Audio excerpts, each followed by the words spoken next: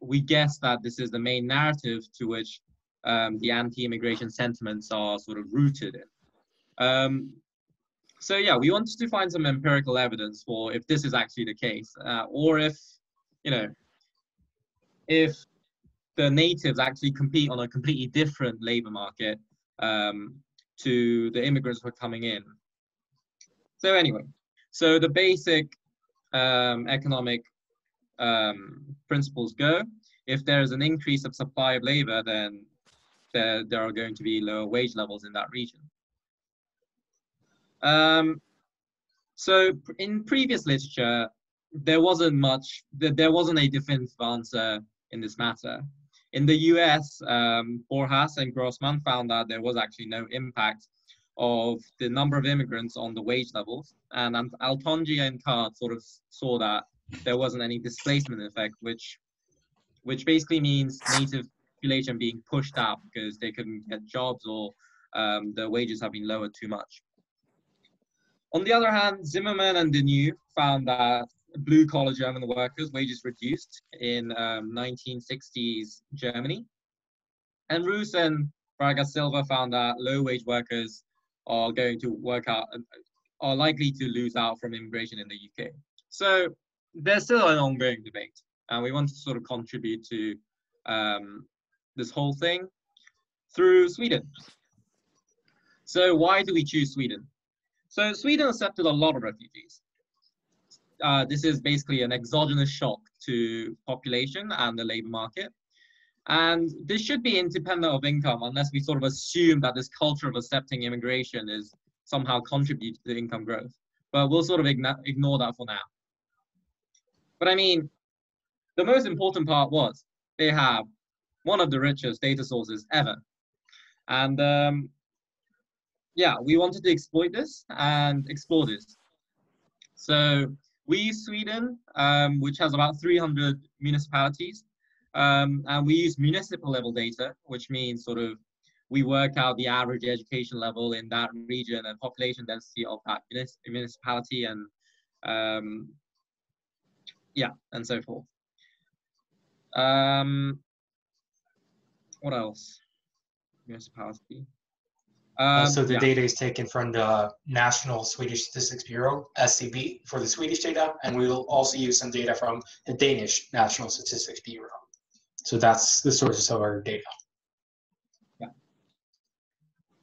So what are our identification strategies? So we have three main ideas for our sort of analysis on income, which is, first is the obvious one, panel data analysis, sort of on municipalities in Sweden. The second one is differences using Denmark as a counterfactual. And the third is instrumental variables using an internal instrument, which means in a panel data, you can take sort of the lag of the time period using that as an instrument. We'll sort of explore that one by one. So this is the identification for the panel data analysis. We have log of average income on the left-hand side, and then we have alpha t, which is time fixed effect, beta I, which is state fixed effect, and then log immigration density. This gamma is our regressor of interest, coefficient of interest, sorry. And then population density and years of education are our controls. So we think that the education level of that region and the population density of that region will obviously affect how rich that municipality is, or well, the average income. As in, is it a city or not a city? Is it like low wage area or high wage area for education wise? Yeah, that's the basic idea. And in our sort of paper, we actually make a binary distinction between rural and cities as well. But we basically see quite consistent results. We don't see any irregularities. So we have two-way fixed effects model. So it accounts for the time fixed effects. That majorly accounts for the recovery from 2008 financial crisis. And it accounts for municipality fixed effects, which is the cause for potential heterogeneity between municipalities. For instance, let's say your municipality is a mining town, then it's going to have a specific feature unique to that municipality, so we want to account for that. So we see an average loss of about 4% per percentage increase in immigration.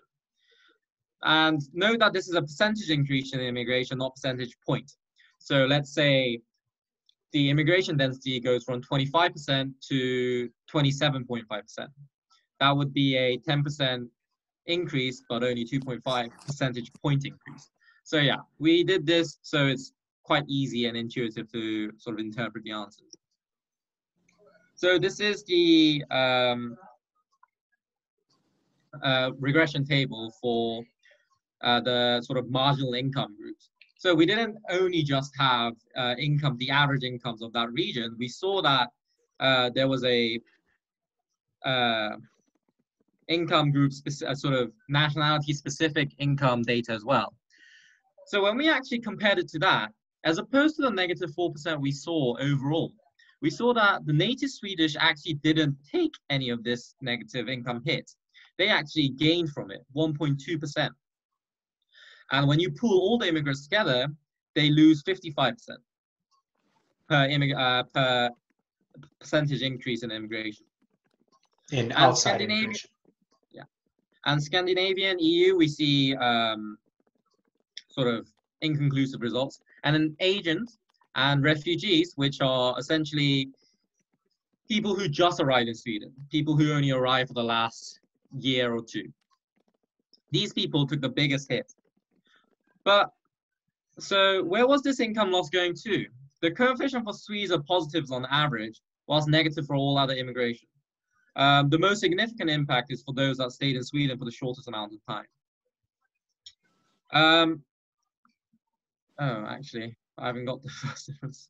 But yeah, we weren't very happy with it because a lot of our fixed effects coefficients could be inconsistent because of time series issues and potential indigeneity issues concerning, these people who just arrived in the country want to go to the regions that that wish to earn a high income. So they tend to get concentrated in these sort of rich cities. So that's the main problem we faced, and we weren't very happy with these results. So we tried the difference in differences strategy, which is that Denmark and Sweden have very similar economic environment, except they had a completely different refugee policy. It's a political decision, not an economic one.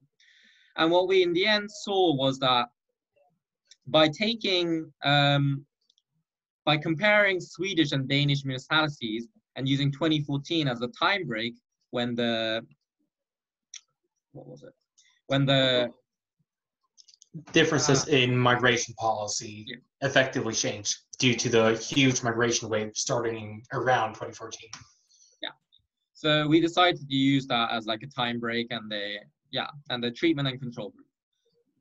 Treatment being Sweden and control being Denmark. So we saw that there was a negative 1.3% decrease. But really, we can't really say anything about that. As we saw before, we don't know where this income's going to. And we couldn't go further from this, largely due to the lack of data. We didn't know, we didn't have any data for Danish sort of locals and Danish immigrants and etc. So yeah, we see that there is this trend of negative coefficients, but we don't see, we can't conclude anything from it or deduce anything from it. So what we have as our main sort of the most robust strategy is IV. What we do is, as our first stage, we have initial immigration density, which leads to future immigration density, and that in turn leads to changes in average income. What we are saying is these immigrants are likely to go to where other immigrants have already settled. I mean, that's pretty common. And we saw from research in Germany, like a very recent one in 2018, that actually immigrants are likely to go to where their co-ethnic groups are. There are some... and this is in general, because in Sweden, immigrants are allowed to, if they're able to, move to wherever they want to. So the allocation of new refugees into Sweden is quasi-random. Hence, since people can choose, we use this choice when we investigate this question. There are a few cases where this would be violated, and we mentioned it in our paper, but we think it is largely quite minor, and this is quite a robust method. And what we find is that overall income reduces by 1.1%, sort of similar to negative 1.3% we saw from the difference in differences model. And native Swedes gain about 4.4% for every increase in immigration. And Scandinavia, again, very ambiguous. But that's largely because Scandinavians are essentially, they have the same labor rights as Swedish people. They can just leave. So it's, they have sort of permanent residency and working rights. So it's very obvious that they can just leave.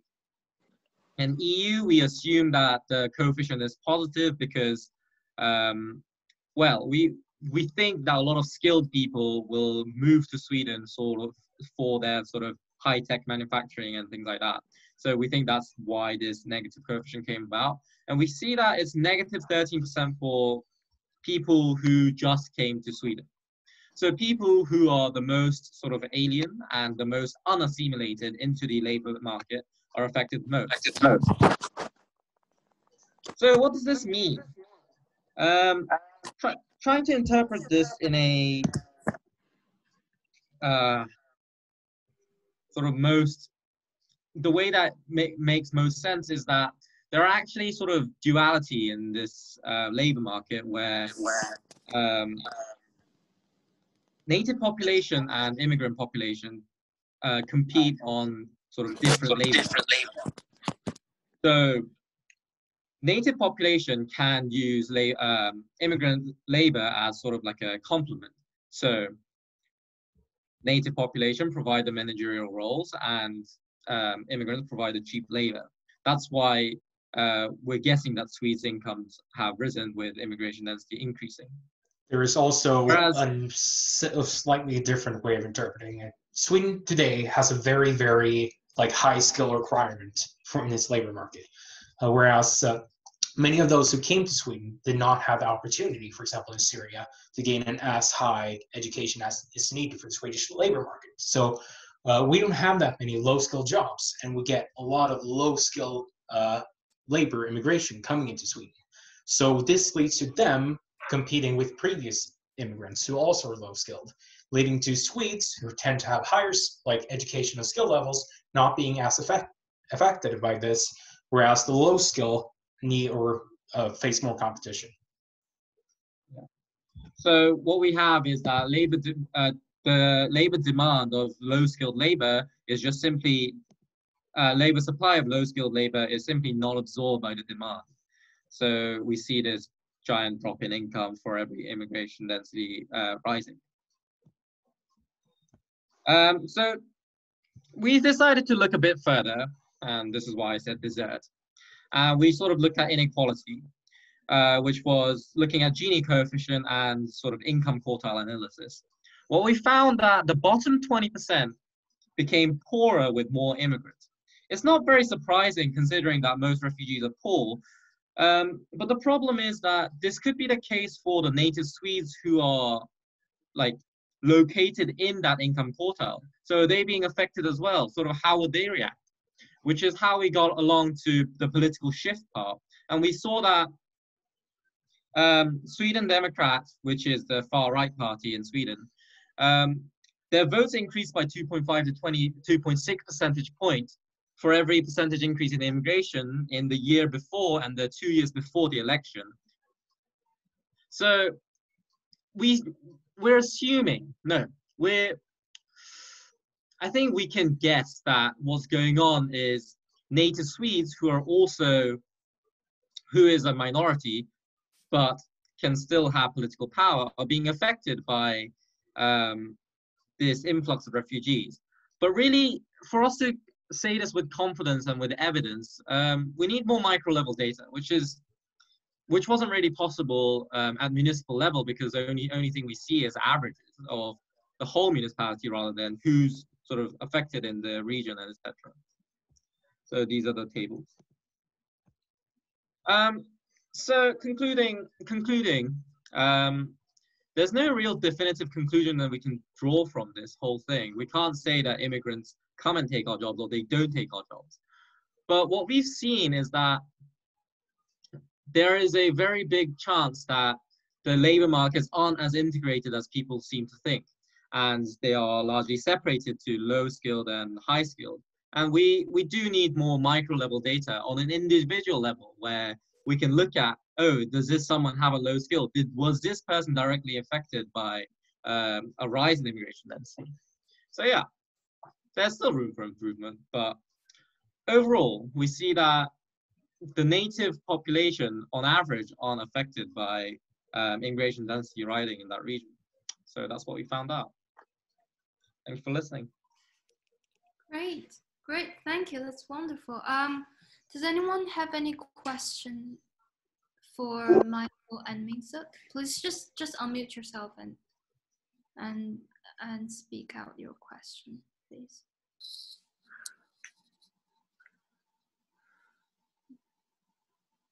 Any question?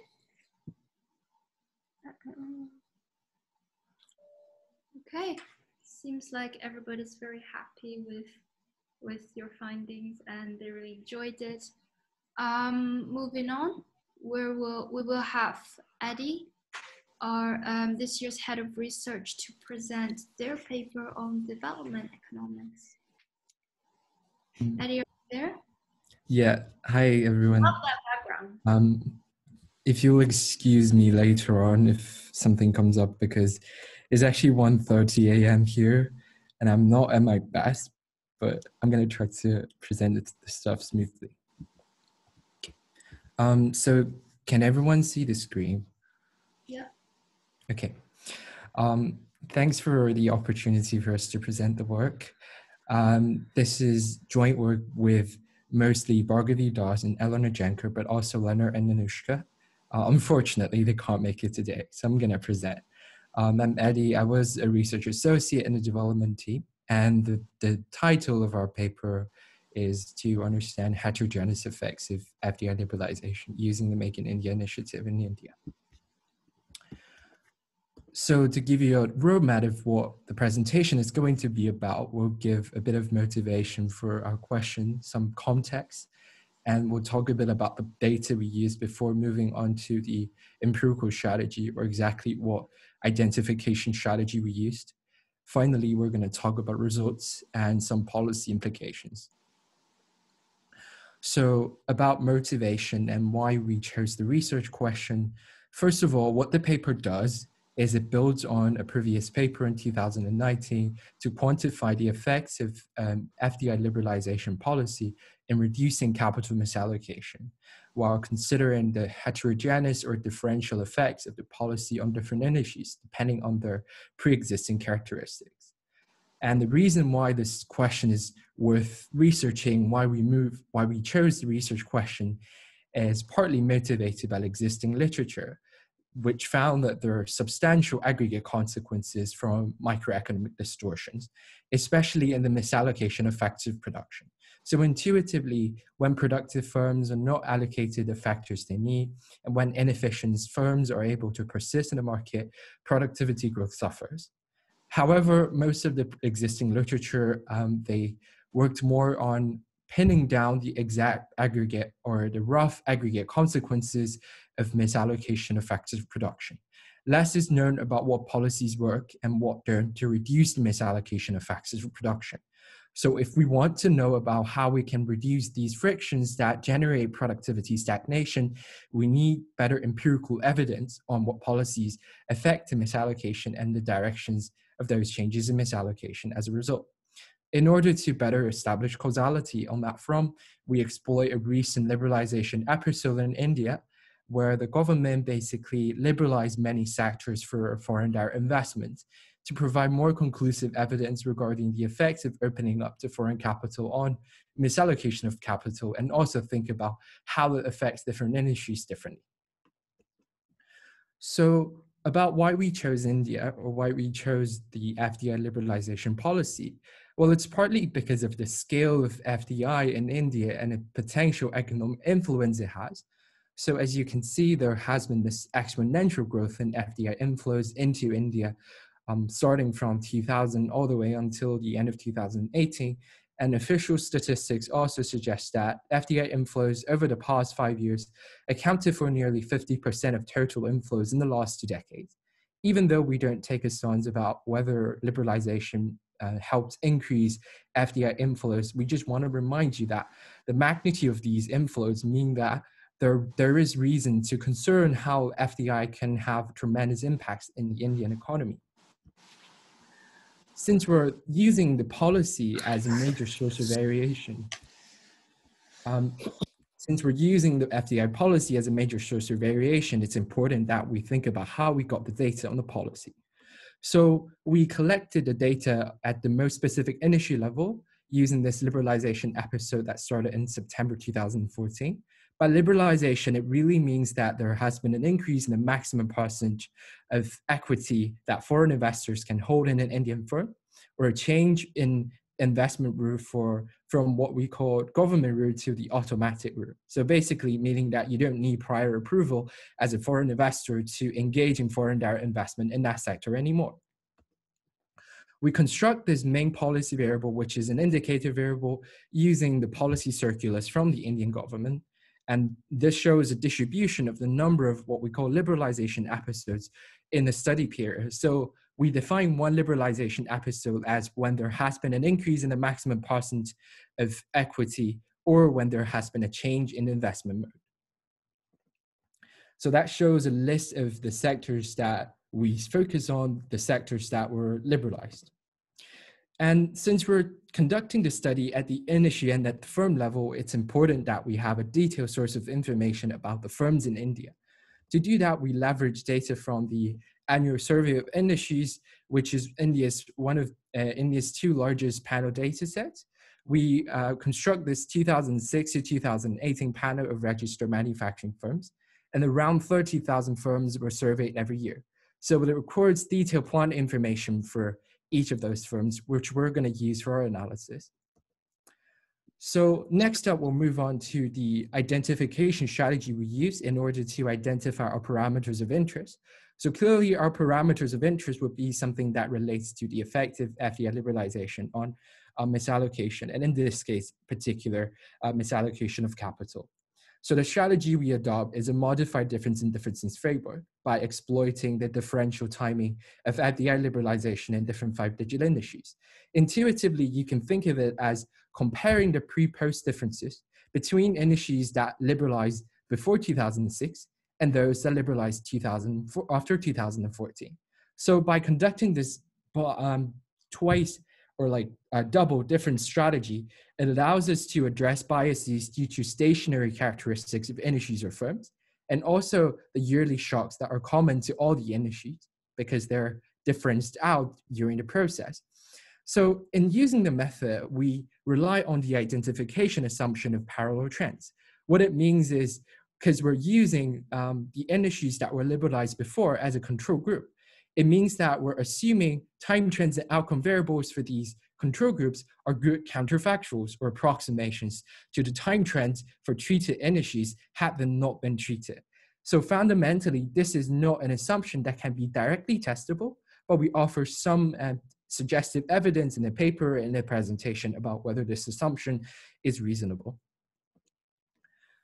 So the outcome variables we focus on are really the common outcome variables at the firm and the industry level. We focus on relatively a richer set of variables because of data availability.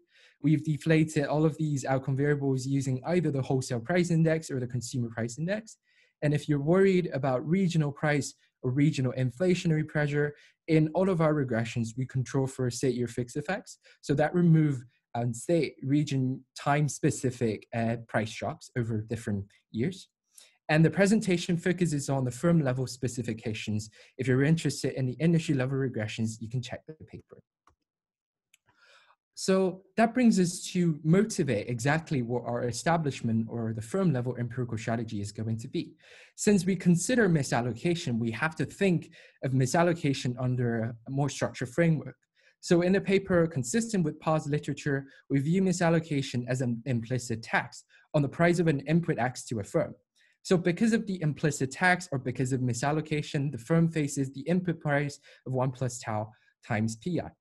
And one example of that misallocation is, which was studied by a previous paper, is the existence of credit constraints in efficient credit allocation.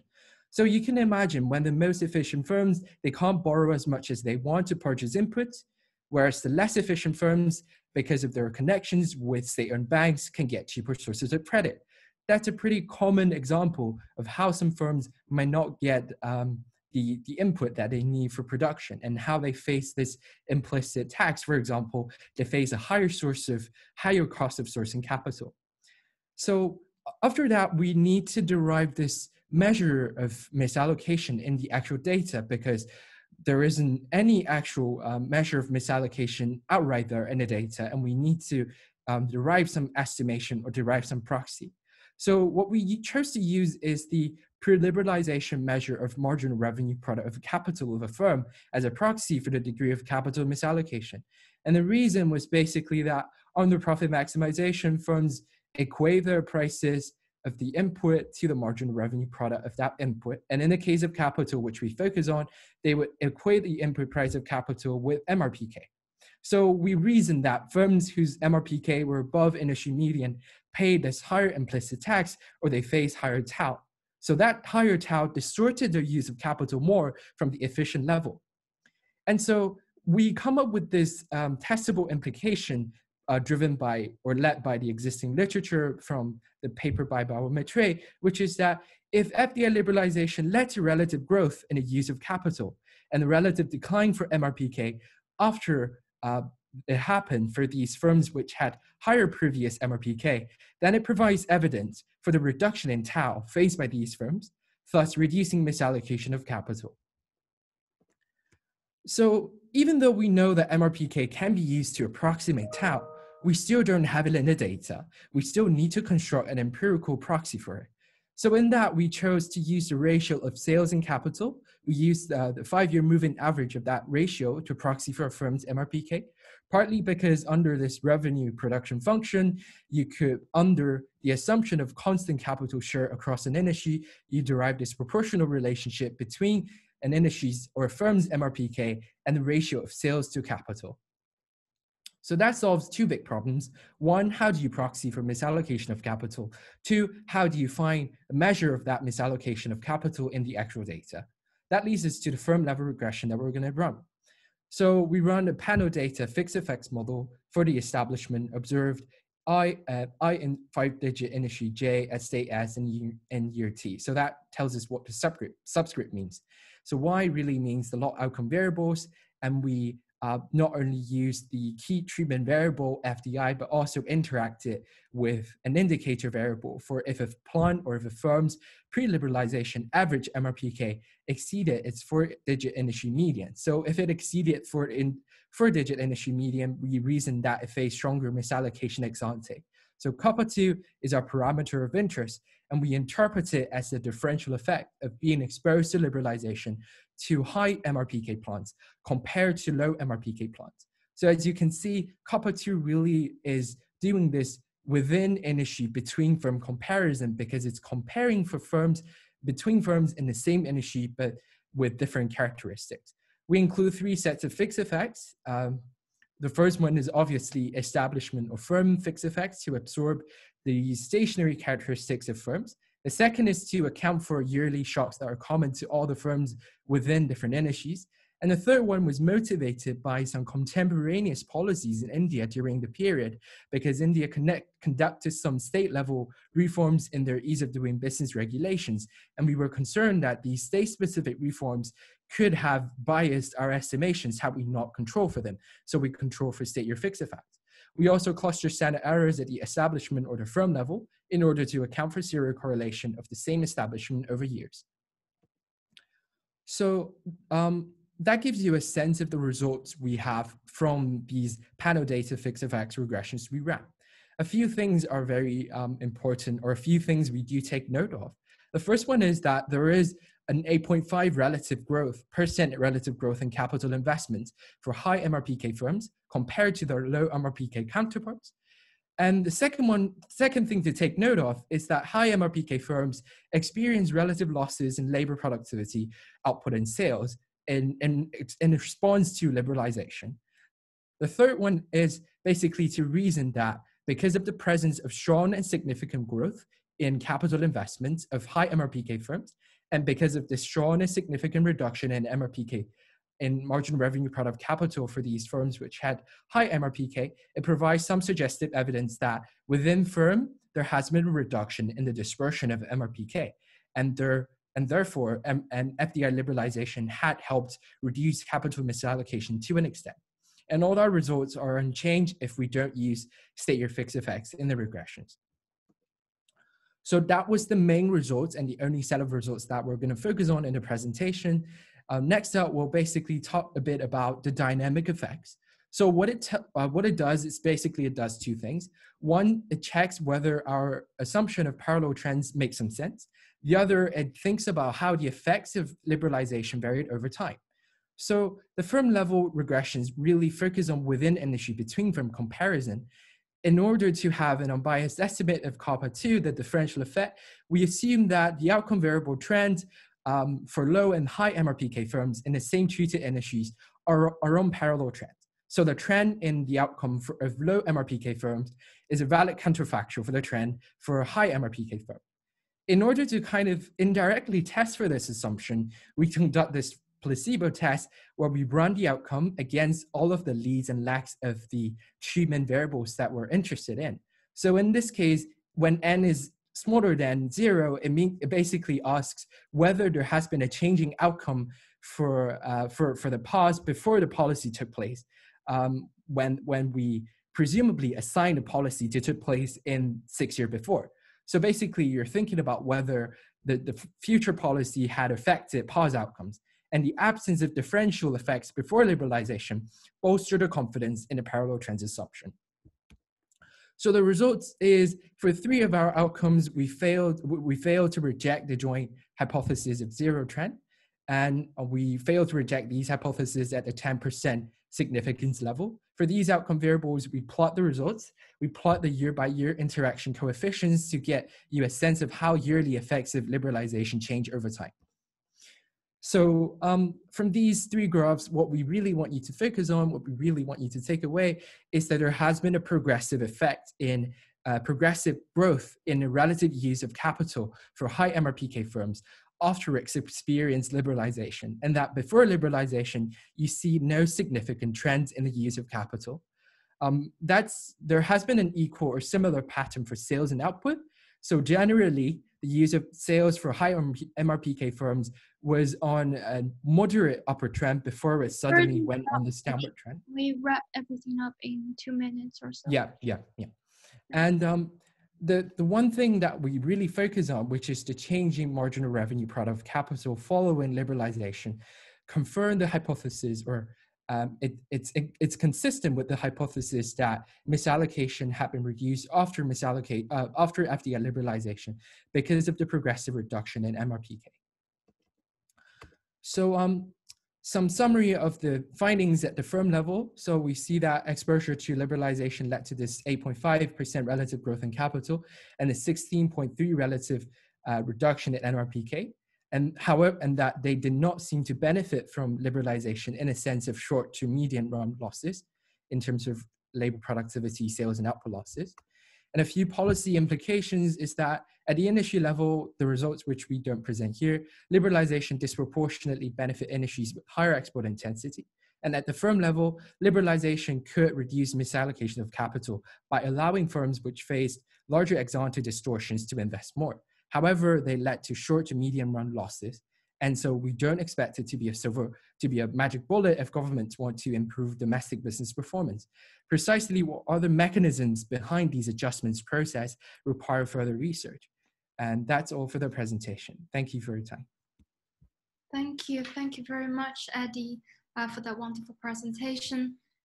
Does anyone have any question for this paper for Eddie? unmute yourself or put that question in the chat. If not, we're gonna. Oh, we have a question, Eddie. We have a question from Christopher. Christopher wonders if you could talk briefly about the policy implications. Yeah, sure. So I think it was in the last slide, which I went on very quickly.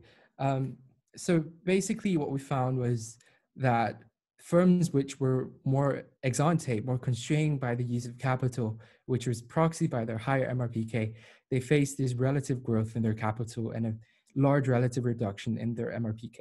So that provides some evidence that there has been a decrease in the dispersion of MRPK after liberalization, or that some these firms which had been more constrained could benefit from liberalization. But we see no obvious evidence that these firms benefited from liberalization because they experienced this relative loss in output and sales. So that caution is against saying that liberalization benefit these firms, even though it could reduce misallocation of capital.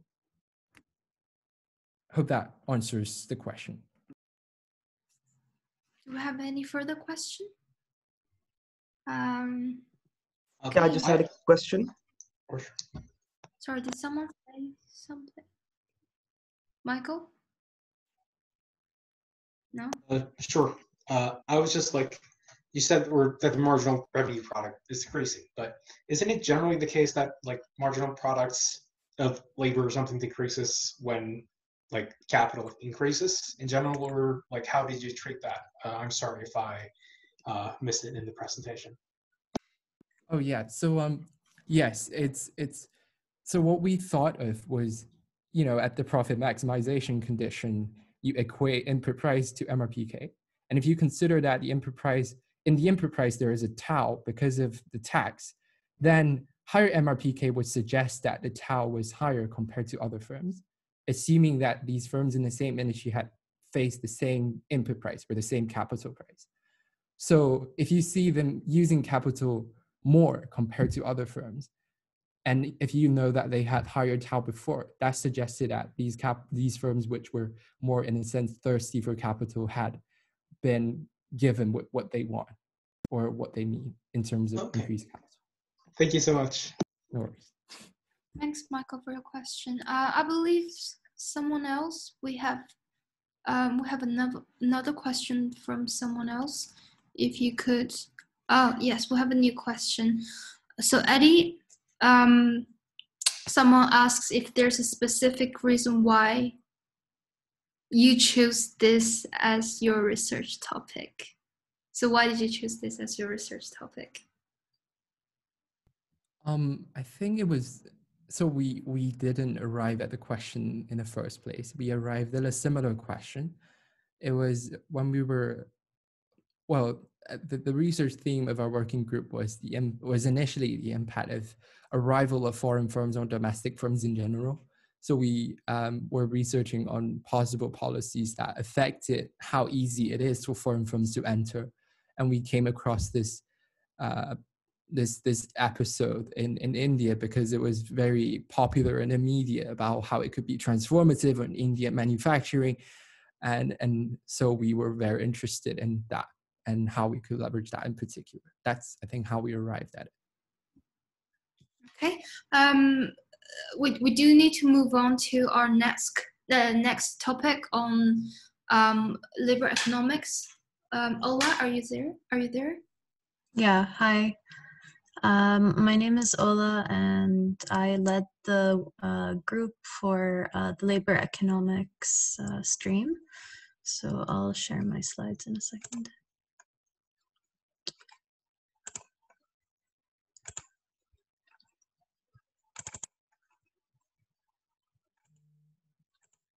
Are you able to see the screen? Okay, cool. So, and not all of us are here, but it was basically me, Anna, Celine, who's here, Caroline, and Isabel. And we looked at the question of what is the impact of vocational education on various labor market outcomes in Germany, and what are the policy implications of our results. So just to give you an outline, a roadmap of where we're going, we'll give you the motivating questions to begin with. Celine will give you a little bit of background, the context of the German education system and the labor market.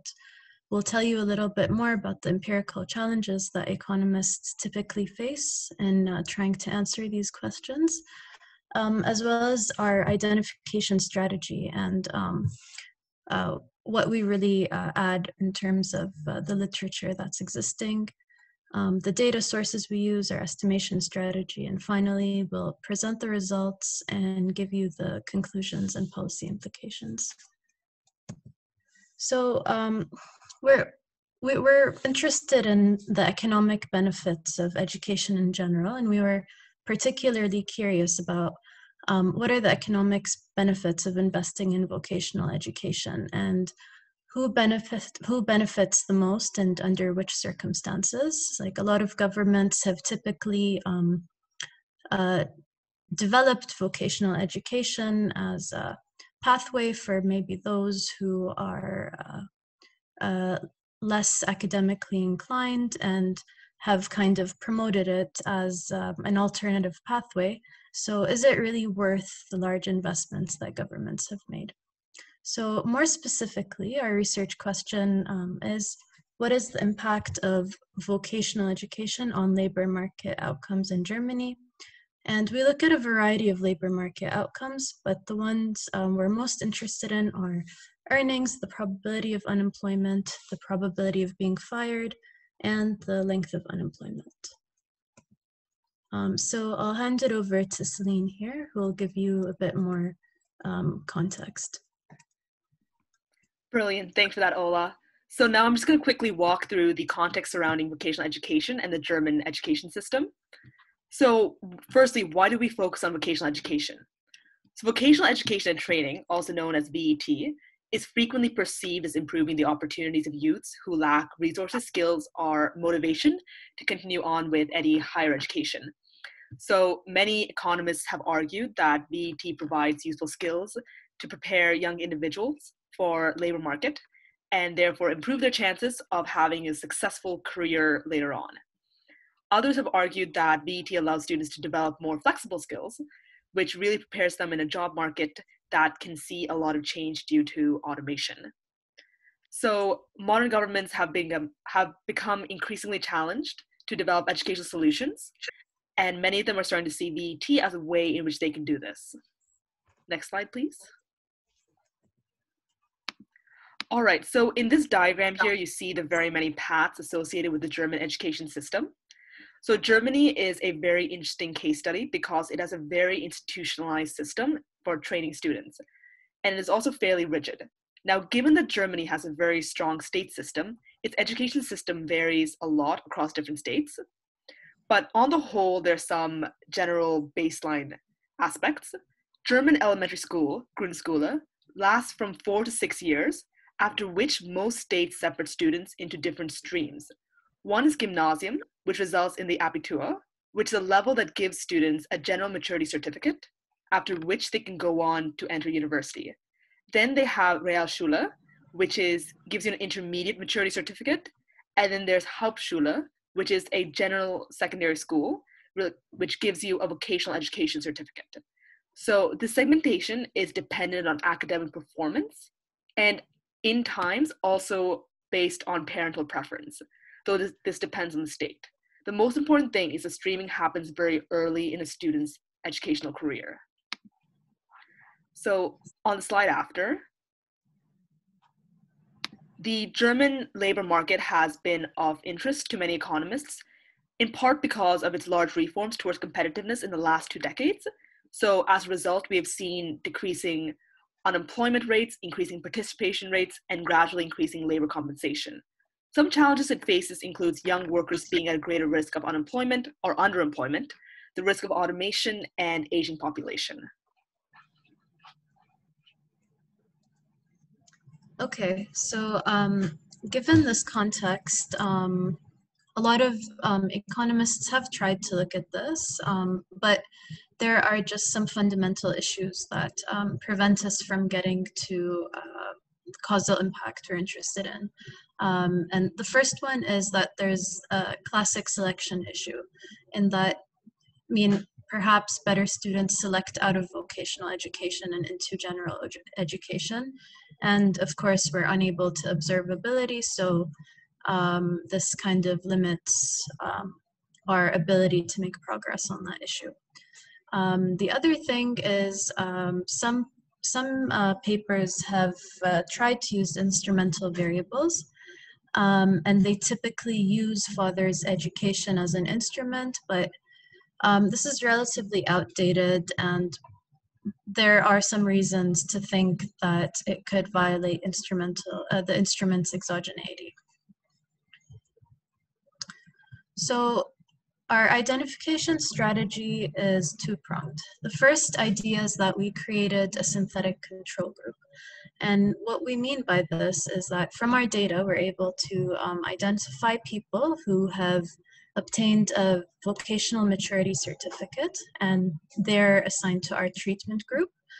And we also observe people who've obtained a general maturity certificate. And these are people who have the opportunity to continue on for further education, but they don't. At least this is the group that we're picking as a comparable control group. And basically it's high school dropouts with a general maturity certificate. So, I mean, we hypothesize that maybe perhaps this group is more comparable in terms of unobservables. Now, I guess the second novelty of our paper is that we are using a new policy relevant instrument. And how do we do that? We exploit temporal and spatial exogenous variation in the federally allocated budget for vocational education across Germany in each of its 16 states. So we use the ratio of the vocational education budget to each state's overall education budget. And we say this is policy relevant because through instrumentation, we're actually identifying the effect for the group of compliers. So the people who are actually induced into taking up vocational education as a result of increased funding in their state. And this is very desirable from a policymaker perspective. For our data sources, we use the German socioeconomic panel. It's very large and comprehensive, so that's helpful. We also merge it with the Federal Statistical Office of Germany data. That's where we get our budget data. So this is an overview of our estimation strategy. We estimate 4 key regressions. Where we're primarily interested in 4 outcome variables: the log wage. Actually, there's the next slide kind of gives you an overview of our outcomes. We have the logged wage of individual I. We also have unemployed, which is a binary indicator for whether the individual has ever been unemployed. Fired, a binary as well for whether they've ever been fired. And length of unemployment is the number of years that the individual has been unemployed. For our explanatory variables, we have vocational, which is a binary indicator for whether the individual has obtained a vocational maturity certificate. We control for years of experience squared. We have a binary indicator for sex, and another one for whether they're German born, and finally for the state that they're in. So before we proceed with looking at the regressions, we did a balancing test between the treatment and control, and it's relatively balanced between both groups. The exception is years of experience. We find that people in the treatment group have slightly more work experience on average, but we think this is reasonable given that the vocational stream ultimately entails work experience as part of their educational training. We also see a slight difference for one of the states, but we don't think this is a very big issue. All right, so we run some OLS regressions, and although we don't really trust these regressions, they just serve as a baseline to compare our IV regressions with later on. So our OLS regressions show that there's almost a 50% increase in wages, a 13% decrease in probability of unemployment, and almost 4% increase in the probability of being terminated, and a 0.08 month increase in the length of unemployment experience on average. If we look at our first stage regressions for the IV, we can see that we have statistically significant results. So we have a strong first stage, you could say. And our F statistic is reasonably large, suggesting that we probably are not suffering from a weak instrument problem. So yeah, this is the output of our IV regressions. And we find, interestingly, contrary to the OLS results, that receiving vocational training in place of general education training had statistically no significant effect on wages and the probability of being terminated by the employer, but resulted in almost an 80% increase in the probability of unemployment and a 0.9 month increase in the length of unemployment on average. We also look at some heterogeneous impact treatment effects. So we find that if we stratify by gender, it actually doubles the probability of unemployment for women relative to men. I mean, this is expected. The gender differentials in the labor markets is well documented, and I guess Germany is not an exception to that. We also look at the German-born status of individuals, and we find that there are stronger and more positive results on the risk of unemployment and length of unemployment for German-born individuals. So this might suggest that perhaps German-born individuals are better able to navigate the vocational education system, or maybe it's somehow better tailored for them compared to people who are non-German born.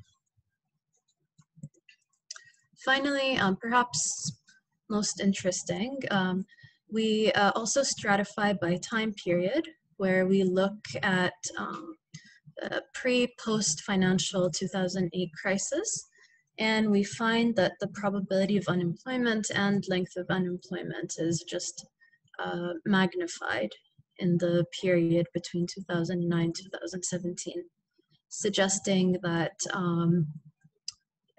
job security in a economically deteriorating environment is not really achieved for people with vocational education certificates. So I guess these are interesting results to the extent that vocational education is often promoted as a pathway to gain skills and embark on successful careers, and often giving students the opportunity to do apprenticeships. So our results show that even after addressing, to a considerable extent, selection and endogeneity issues, that individuals with vocational education credentials are at an employment disadvantage, particularly from the perspective of job security. And we had a few thoughts about maybe why this is happening, and maybe you guys have some ideas too. One idea is that maybe individuals with general education are actually competing with people who have vocational education for similar jobs. and maybe they're perceived as a higher value in the job market. It could also be that firms would rather let go of vocational workers than retrain them on the job. So in light of all these results, some questions that we have is, well, should governments focus their efforts on developing the vocational education system further, or maybe they should invest in other interventions? Some might say that there's already some path dependency that has taken place, and that we should be trying to look at earlier interventions. And like by the time people reach vocational education, it's kind of hard to fundamentally alter their labor market outcomes. And there's growing evidence that points to early childhood interventions as early as birth or even in utero being particularly effective in improving people's life outcomes. So yeah, that basically ends the presentation. And we'll end with some acknowledgements to Professor Steve Pishka for providing us with access to the data set, Dr. Khan for his help with the econometrics, and Carrie from the Economics Society for his support throughout the project. And thank you for your time. Brilliant, thank you so much. Does anyone have any questions for the team? Any questions? Feel free to either turn on your mic or put it in the chat. Hi, can you hear me? Yes, yes, we can. Yeah. So my question was, I'm sure you've heard like Gavin Williamson in the UK saying that we should try to have a German-style education system. So I was wondering, how much do you think this can be applicable in improving our vocational training in the UK, considering the differences in the structure of the German and UK labor markets? I think there's some research by Professor Sandra McNally, who looks at the UK system. And I haven't looked at it personally, but I think it's probably more positive than the results we're presenting. So I'd also be curious to learn more about why those differences emerge. Brilliant, thank you. Any other questions?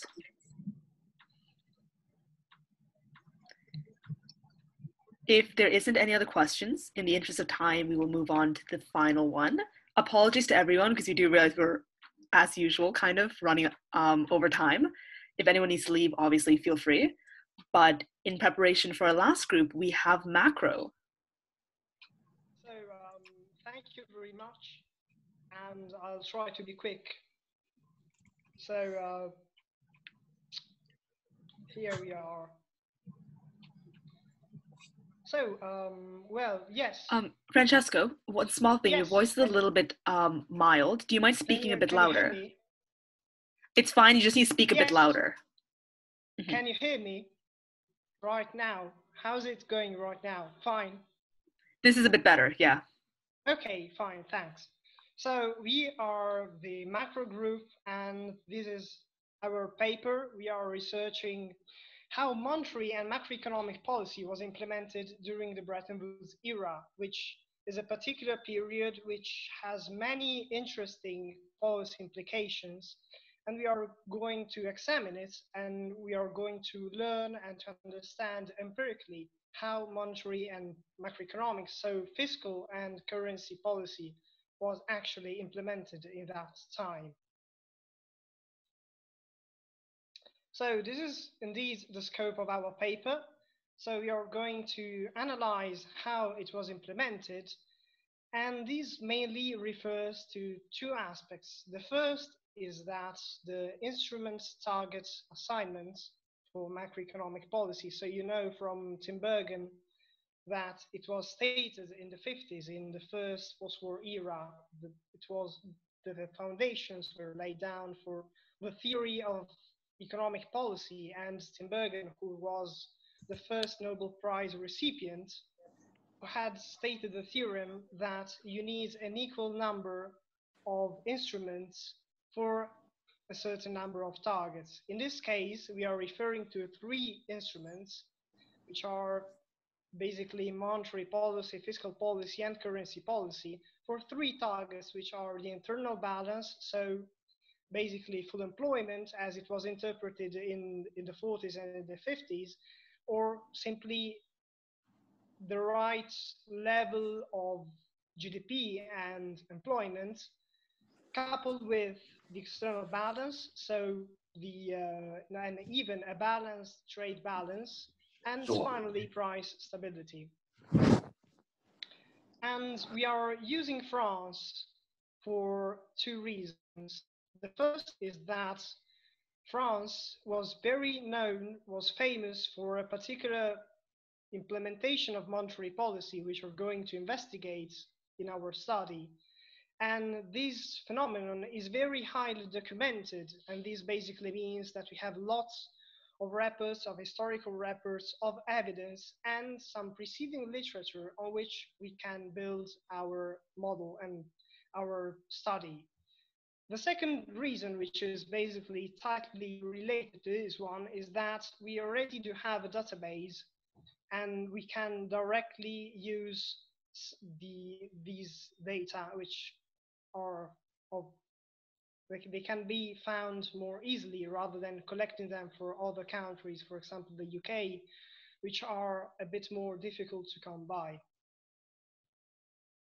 So the theoretical model, at that time, the consensus for macroeconomic policy was, of course, the ISLM model, because in the 30s and the 40s, there had been the shift in the view through the work of Keynes and the neoclassical synthesis. So there was the consensus among economists and among politicians and among central bankers, at least in the Western world, in the most advanced economies, that on the short run, due to price rigidities, it was possible for fiscal and monetary policy to achieve some certain employment and output targets. And this was the very core of how basically macroeconomic policy was thought.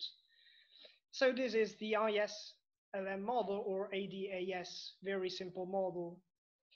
And of course, this can also be extended to the open economy framework by making use of the Mundell-Fleming model. So this is the theoretical context in which we are moving, since it was mainly the consensus of that time among policymakers. And so at this point, as I had just stated before, I keep repeating, we have three policy targets and three policy instruments. Now we move to the historical context, which rather was the Bretton Woods era. This is now the two contexts, so the theoretical and the historical context, are tightly related among themselves, since basically the international arrangement, the international monetary system, was built in a certain way as to favor basically growth, enhancing growth-oriented policies. And in the Bretton Woods era, exchange rates between countries were actually fixed. So this meant that actually the exchange rate was not floating. You could not freely buy foreign currency unless you had special permissions. So it was a very segmented and fractioned market. And this was complemented with international capital controls, which basically meant that many investors, many financial corporations could not buy foreign securities unless they had a specific permission. This is a very important element and has a very important implication for monetary policy, because this allowed for a spread between the domestic and the foreign interest rate structure. And these, therefore, allowed to keep interest rates artificially low, and in particular lower than they would have rather been according to the interest rate parity, since there are international capital controls and fixed exchange rates, the interest rates parity does not hold. And since the exchange rates were fixed, the external balance, that is a balanced foreign deficit was rather achieved not by devaluing the currency, which until 1971 was not possible except in exceptional circumstances, but rather it was done by international capital controls and by cooling down domestic demand. And finally, restrictive counter-cyclical policy. There was this view that it was mostly monetary policy. So contrary to the common wisdom that we have today, where today the main view of the new Keynesian model is that monetary policy can be expansionary except in a liquidity trap and except for expectations and all that. The general view was, at least some 10 years ago, at least, that monetary policy was the main tool for expansions, while up to the 70s, so in the 40s, 50s, 60s, and 70s, up to the 60s, it was thought that monetary policy was at mostly counter-cyclical, so interest rates were just seen as a hike in order to cool down the economy, while fiscal policy was seen as mostly expansionary.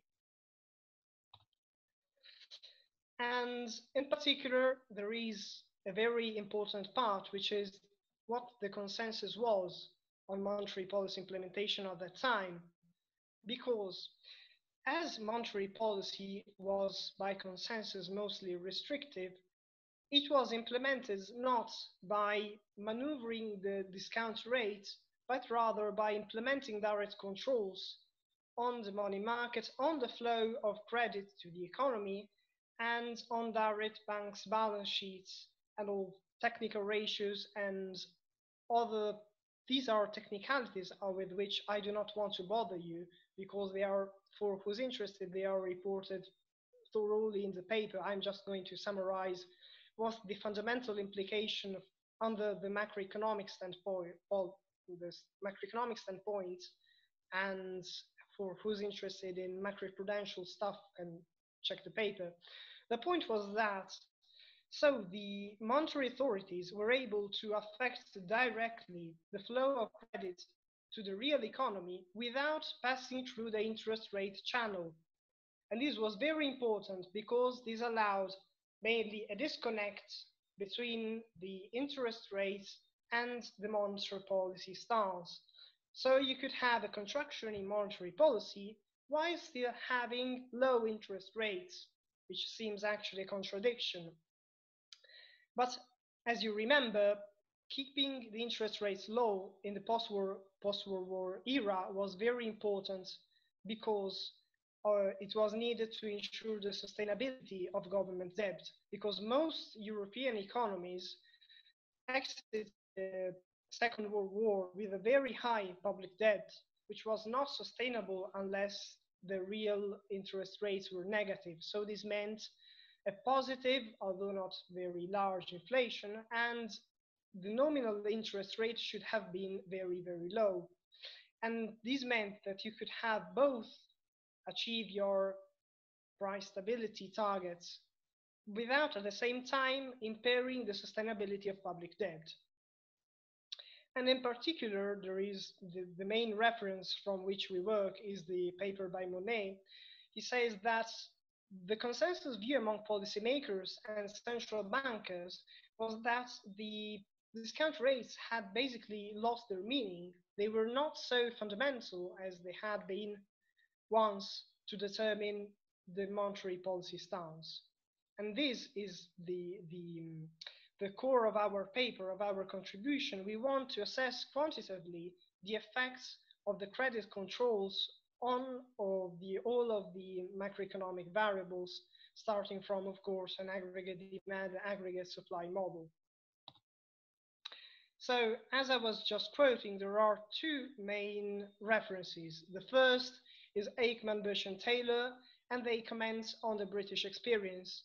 They implement a factor-augmented local projections model, which is kind of similar to what we are doing, but they build an aggregate index of monetary policy stringency. So they take out all the different kind of regulatory direct control measures, which were a lot, varying over time, and basically they were changed by the regulators because banks tried to overcome them, tried to do in a way so that they were not affected.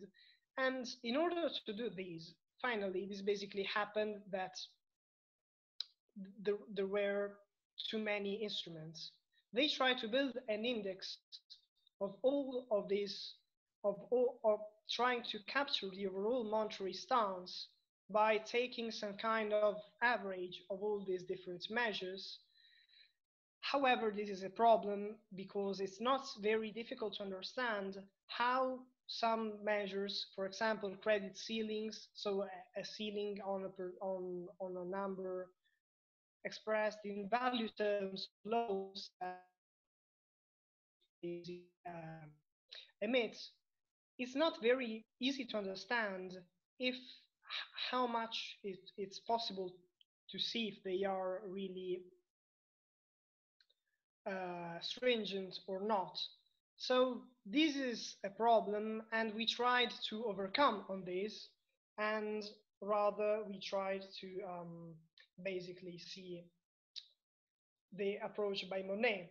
We use the approach by Monet, which is a narrative approach. The narrative approach basically identifies monetary shocks using a dummy variable, which takes up value 1 when there is a contractionary shock and 0 otherwise. This is qualitative, it's narrative, so we don't have a precise coefficient to interpret, but we are able still to understand how the effect is on the real economy. On the other hand, we prefer to use a local projections model instead of VAR as it has been used by Monet. Why? Well, this is a much more flexible approach, and we are able to insert a lot of more dependent variables rather than 2 or 4. So we are able to retrieve a general equilibrium framework and to account for all of the feedback of the endogenous variables on the policy instruments, and therefore to have a truly general equilibrium ADAS model.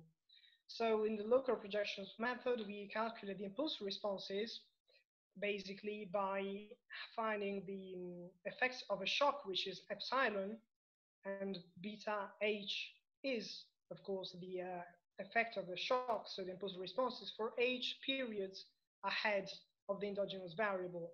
So it's basically like if we had a standard VAR, but it's much more flexible, and we don't have all the problems with the identification.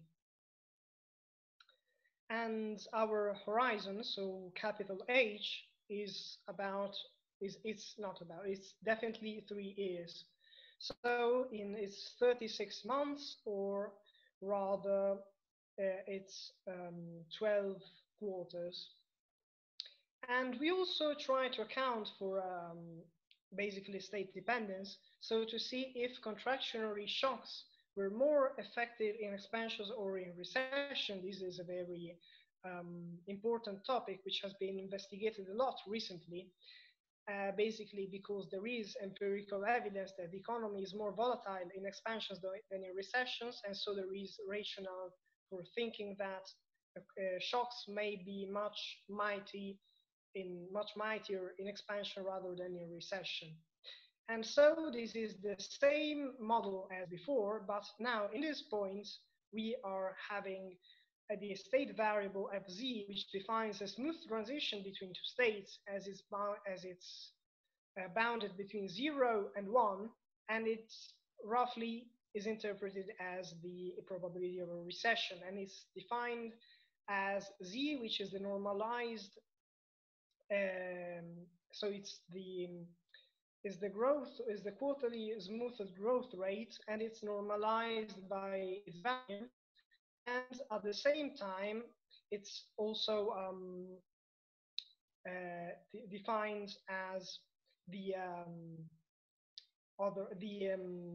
theta is a parameter. So let's dive straight into the controls as we don't have so much time. I'll just say that we are analyzing the effect of the credit control on the price level and the industrial production. and we see that there is a standard normal effect. It's a standard contractionary effect on prices and industrial production. So I'm rushing because we haven't got so much time. Sorry, do you mind taking like maybe 1 to 2 more minutes? I think you have around 1 to 2 more minutes left. Okay, fine. So this is the effect. So it's positively significant. We have a strong effect both on the price level and industrial production. So we see that direct controls, the narrative shocks, have a significant effect as countercyclical policy. And the same applies for the credit to the private and the public sector. Further, there's also a decrease in the money stock, which is M2 in this particular framework. And basically, they also cause some kinds of some effects on the short-run liquidity of the money market, as of course they cause the money market to dry up. And finally, we are going to examine the effects on the exchange rate. So on the one hand, we are showing that the exchange rate has basically tends to revalue, so it's because it's quoted in volume quotation, while the trade balance improves. This is of course normal because the contractionary shocks cools down domestic demand and therefore it decreases imports. So we can see that it also played a major role in stabilizing the foreign deficit, which was a major problem in the immediate post-war era for many countries, including France. Now we try also the asymmetrics IRF. However, they are some kind of inconclusive because there is a problem of endogeneity and yes, because for expansion and therefore the dependent variable has lots of variance, and this means that we cannot draw so much conclusions. The same applies for the industrial production and the tests, which are not very powerful because of the too high variance of the variable in recession. On the other hand, we are also showing the effects of discount rate shocks, which strangely prove a very strong price puzzle. So that basically they increase production, they increase the price level, and this basically means that we are confirming the view that they were not used in order to improve, to achieve some certain macroeconomic endogenous variable targets, but rather they were disregarded and they were other ends. So on the other hand, we see that the shocks tend to have short-term strong effects, both on the short run and on the long run yield curve. So we're basically showing that they were used indeed for this purpose. And finally, we're going to assess the status of the international capital mobility.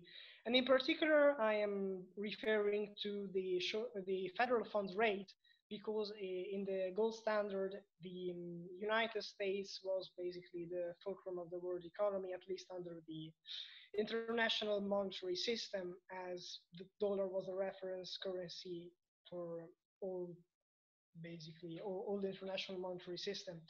And so we can see that shocks in the federal funds rate tend to have a very short run and limited effect on the exchange rate and the discount rate. So this basically means that the capital controls were indeed in place and they were indeed able to insulate the economy enough to allow for a certain spread between the domestic and the foreign interest rate.